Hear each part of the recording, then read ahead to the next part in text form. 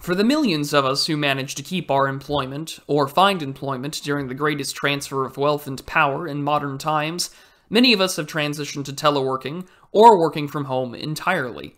It's been a boon to some, myself included given my medical condition, to be able to save money in both actual capital and time in terms of the commute to work or paying for gasoline. Or the added benefit of sleeping in, clocking into work in your lounge pants or pajamas and getting through your workday with little need to impress anyone or pay too much attention to office politics. However, the honeymoon period for this new normal will not last for long. So if you don't mind, I think we need to take a look at the dystopic and soon myopic corporate hell that awaits us.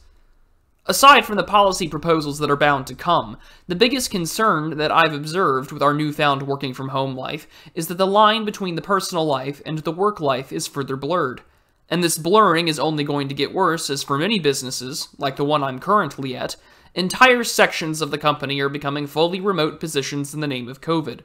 If you're not in a position to be investing your own time and money to build something of your own, or if you're not already a business owner or have majority stake in a company, then the soullessness of the 9 to 5 is only going to get worse. This isn't to say that society hasn't raised the alarm bells about our working conditions in the past, or mocked them in some way. Our contemporary media and art of the last 100 years has made some sort of quip about the disassociating and dehumanizing aspects of modern labor. From Charlie Chaplin's Modern Times to more recently Office Space, there has been a railing against, however impotent it may be, against the atomizing work life of modernity.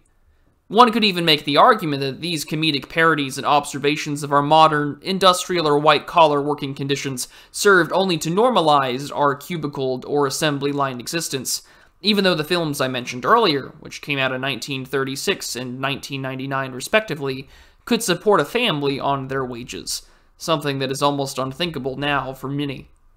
But as the internet, cell phones, Skype, Zoom, social media, and other forms of instantaneous communication has blurred the line between work life and home life, the near ubiquitous presence of working from home will only make it so much worse. Allow me to expand on this point. It will continue to further a sense of atomization, because now there is no escape from your employment, your employer, and the stress that comes with it. For the millions of people in the cities, trapped by its allure only to be burned like a bug zapper on a summer night in June, who are crammed into their apartments like canned goods who can't afford to leave due to the rentier economy, either for the suburbs or the countryside, they'll be brutally reminded each day as they go to their desk or laptop that there is no exit from this life. No autonomy for you anymore. Work could call or check in at any moment, regardless if you're hourly, salaried, or on a contract basis. Now keep the camera on, install the keystroke tracker, and do your job like the soulless little cog that you are. Exit has been the destructive antidote to the disassociative nature of modernity, and something which has been the pressing objective to destroy in our current society. When the joke turned meme about eating the bugs, working from home in your pod is your future, so just accept it, bigot, it is clear that the ability to get up and walk away, and to say no to the situation, which is not just limited to us here in the United States, is an ability that they don't want you to have anymore. To escape the countryside and farm is contributing to climate change. Don't eat the meat. Leaving the city for the burbs to have a family is white flight, you racist. Your place that isn't the pod is classist. You will stay in your designated workstation and do your job.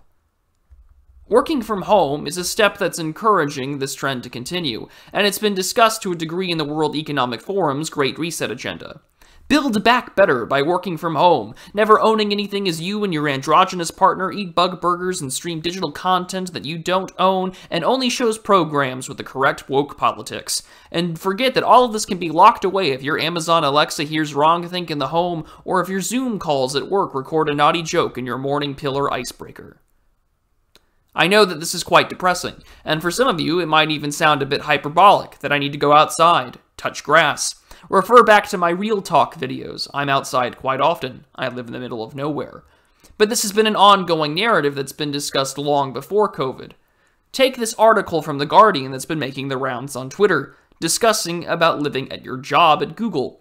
It's from 2014, before Trump, before COVID, before the accelerationism. The virus and our response to it has still left millions in lockdown, even now in 2021 in many parts of the West and some states here in the US. With many pubs, restaurants, and local businesses closed, what else are you to do than to stay at home, work, and order from Amazon and buy things off big tech platforms? If you can't escape it, though, at the current moment, do your best to make a clearly defined workspace. A room with a door that you can close and keep it away out from the rest of your home. Be sure to keep the notifications from work turned off on your phone and computer when you reach the end of the workday. Do what you can to create a physical as well as mental distance that establishes a much-needed boundary. A consensual relationship and contract in terms of employment is not something I wish to remove or abolish. I'm not an anti-capitalist, but I do have issues with the growing erasure of the individual and the family in the name of economic productivity. This isn't to disregard the efforts of those who have built a business or something that is deserving of one's patronage, but there is more to life than to spend all day looking at spreadsheets and screens. To those who know what I'm talking about, consider the fact that there are massive buildings and complexes in Silicon Valley that are for the needs of the employees completely. Living quarters, gyms, restaurants, transportation, all at the company expense. It appears we've gone basically full circle, heading back towards the days of the company town.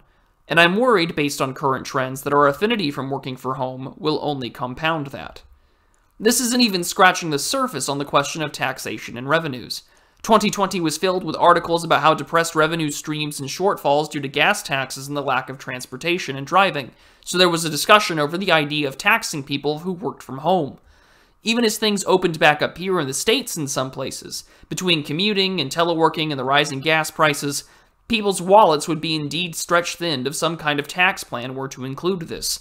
This would make the ability to patron mom-and-pop, brick-and-mortar stores all the more difficult, and they've suffered enough during this time of mandatory lockdowns and reduced business capacity.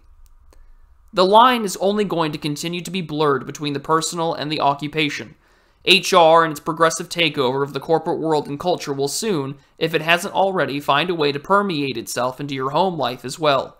The standards of labor have been drastically changed in the last year. Even more so if we compare trends of the last 50 years.